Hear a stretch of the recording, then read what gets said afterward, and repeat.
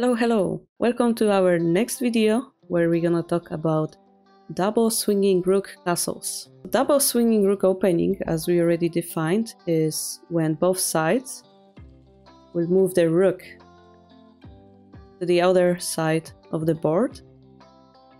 For example, here we will be talking about opposing rook versus third file rook.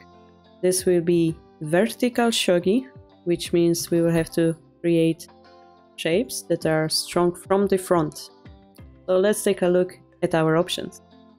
First we have cozy castle, where we simply move the king over here and move the gold up. This is like the fastest castle you can make, but as you can see, only king is protecting this square. So then you can move a few other pieces, gold up and silver up, like this.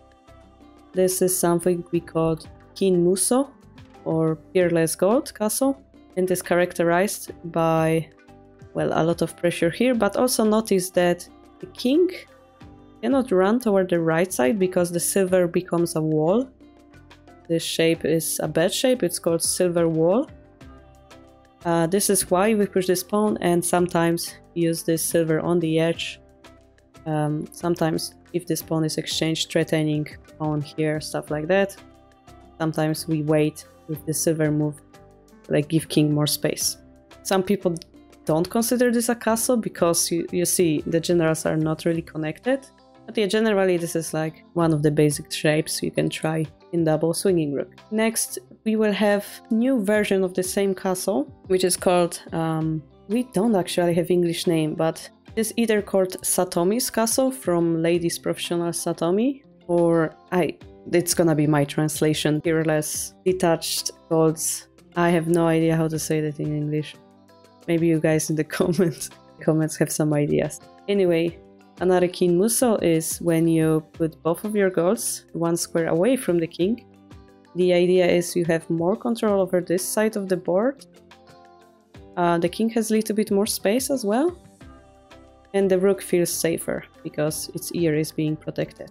But yeah, the bad side is those squares become weaker because of lowered protection, right? This is again the bow toward the idea of balancing the board rather having a solid castle. Now speaking about overprotecting, we have also this castle which the only name I found was 3-8 gold. Both generals are close over here, protecting this square with all its life, but now king is of course double blocked. Yeah, it exists, it can evolve into a little bit higher position as well. Gives you some more security on the second file.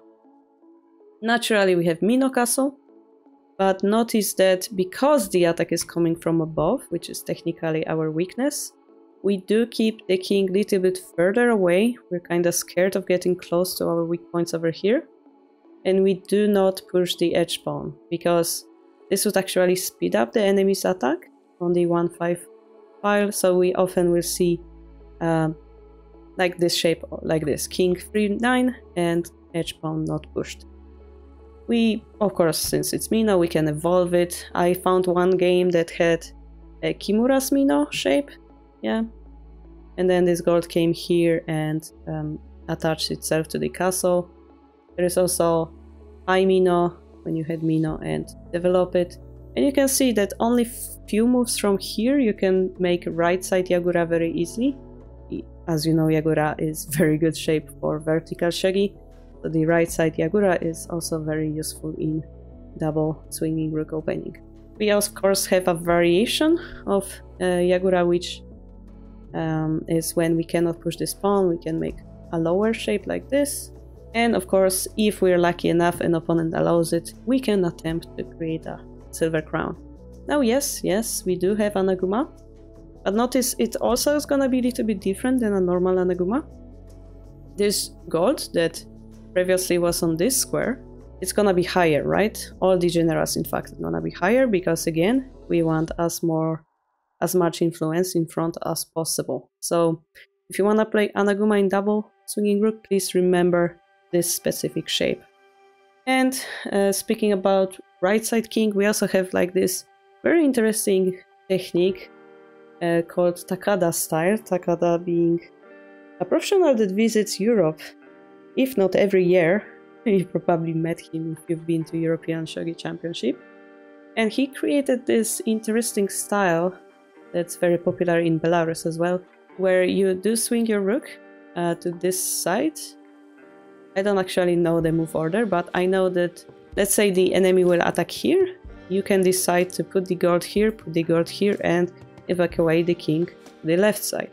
But depending on your intentions, maybe you wanna move your king to the right side. So this type of strategy gives you the flexibility of choice and might be interesting for people who like more freestyle type of play. Yeah, this is called Takada style, left side king.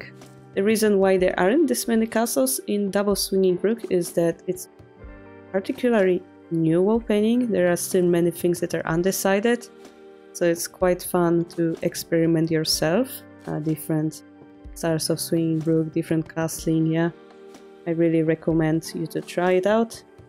In the next video, we're gonna finally see some practical examples of castling phases, of the opening phases. I think I'm gonna show you, let's say, 2 or 3 professional games, vertical and horizontal shogi. I'm gonna explain why they make each move. We're gonna analyze it together. Yeah, basically, you know, watching stronger players is the best way to learn, so we're gonna do it on this channel as well. Yeah, so I will see you there. Bye bye.